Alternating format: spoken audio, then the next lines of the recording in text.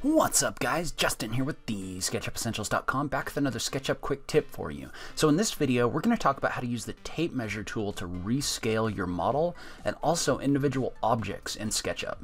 Before I get started, I do want to take a second and thank my supporters on Patreon. Patreon, as you know, is the website where you can support creators that you like on YouTube. So if you like what I'm doing on this channel, you'd like to support the show, please check that out in the links down below.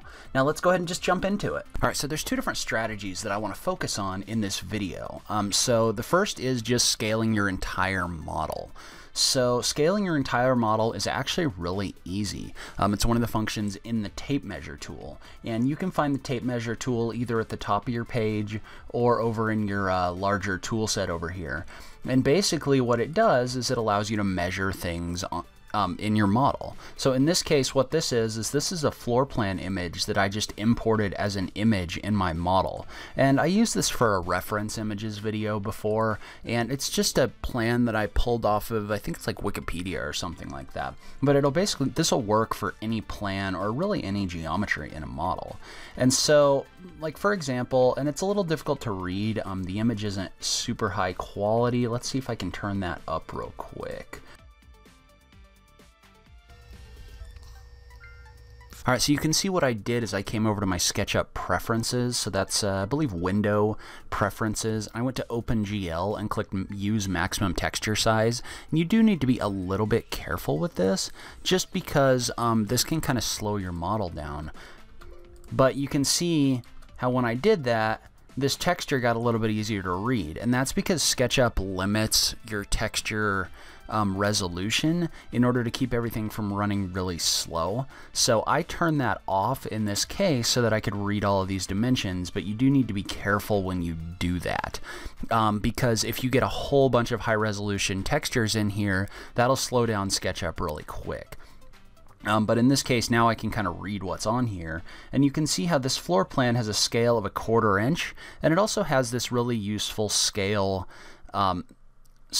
image over here. And so if I come in here with the tape measure tool right now, and I measure from here to here, you can see that my tape measure tool basically tells me this is a little more than 4 1/4 inches long, and it should be 2 inches in here.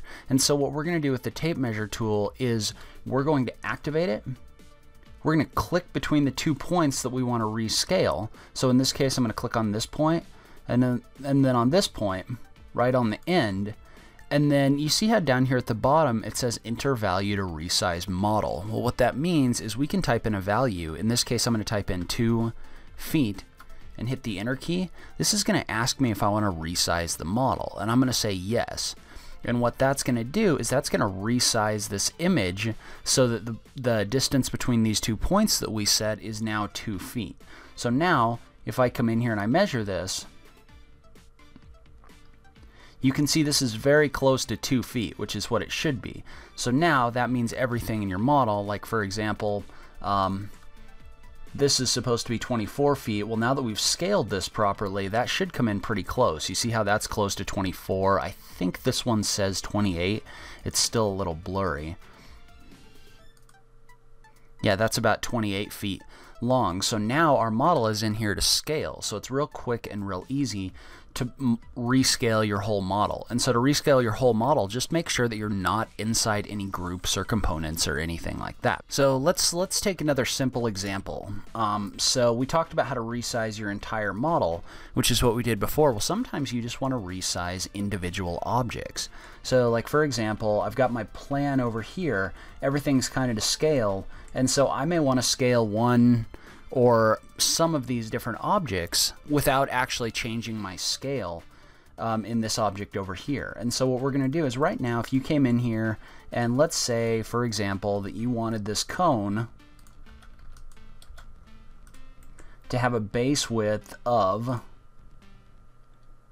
10 feet, and right now its base is at 90 feet. Well, if you click on that, or if you click outside in your model and you're just kind of out in your model without being inside a component, and you measure across the base of this, and let's say that you want this to be 10 feet.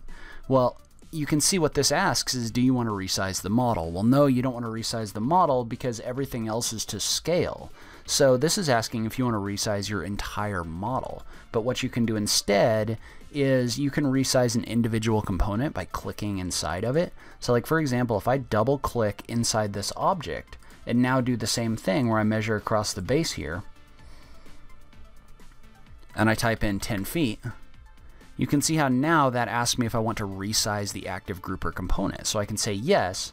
What that'll do is that'll resize my cone without resizing everything else in the model. And so I think if we took these two objects and put them in their own group,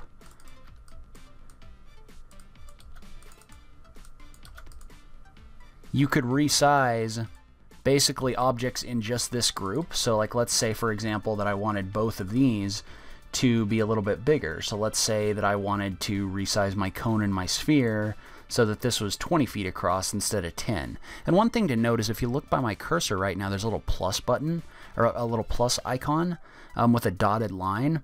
If that's active, this is going to draw a guide in your model. So it's going to draw one of these guidelines. It's not really geometry, it's just more of like an indicator line. So what you're going to want to do is you're going to want to tap the control key to turn that off. So you can see how as I tap the control key, the little plus goes away. So now if I click on this point, and then this point, and then I enter a value of 20, since we're inside this group, it should resize both of these. So you can see how that resized my sphere and my cone without resizing the rest of my model. And so if you're careful with the way things are grouped and put together, then you can resize things. You can basically resize whatever you want without affecting the rest of your model. So this scale is still correct no matter what I do with these, as long as I'm actually inside the components when I do that. All right, so that's how you can use the tape measure tool to rescale both your whole model and also objects within your model. Leave a comment below. Let me know, was this helpful to you?